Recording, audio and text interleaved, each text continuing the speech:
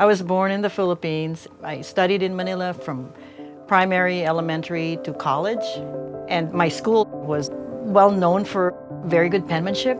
And so it was a natural progression to be, in fact, manifesting it in calligraphic ways. And I was very good with forgery too. So maybe that was the other side of the coin.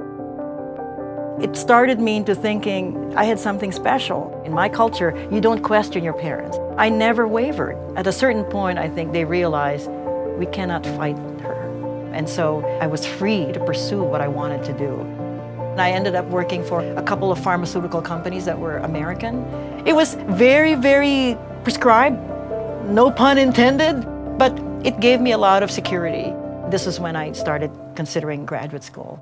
This friend of mine heard about Cranbrook, and she said, Lucille, you have to apply to this school. And rejection letter. Maybe my portfolio is just not good enough. I said, I'm going to start a new life. I remember the cover. It was a summer catalog from CCAC. Oh, okay, sounds good. I'll sign up.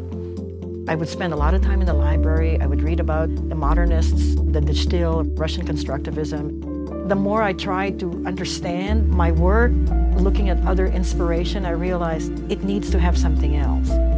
I was really on a track at defining who I was.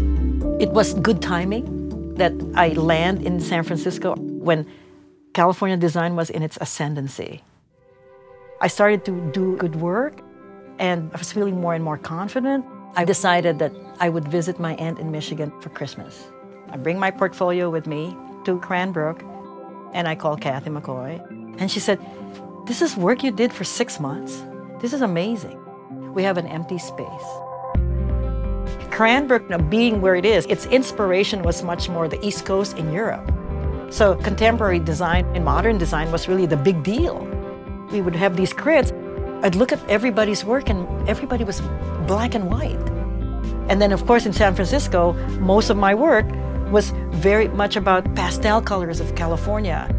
It was a different kind of discipline. The synthesis of West Coast and East Coast gave me. I could easily absorb both. I was new, and so being new, everything was novel.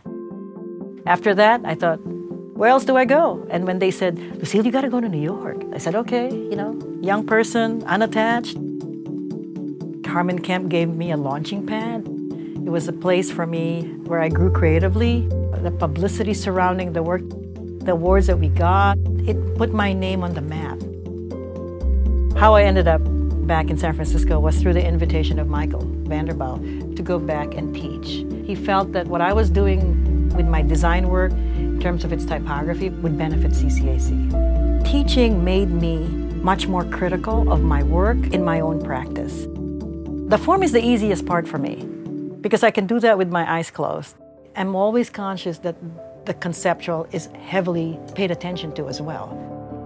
I think the value of work that allows the viewer to complete it is that they have a role in getting the message. It isn't always important to provide the answers. It is equally important to leave things out. The sort of constant interaction of professional practice and teaching has been what's marked my creative life. I want to make sure that I am continually relevant to myself and relevant to the people I work with. So that when they look at me, they say, okay, she's been designing for 30 years, but she's still really hip. Her thinking is still with it.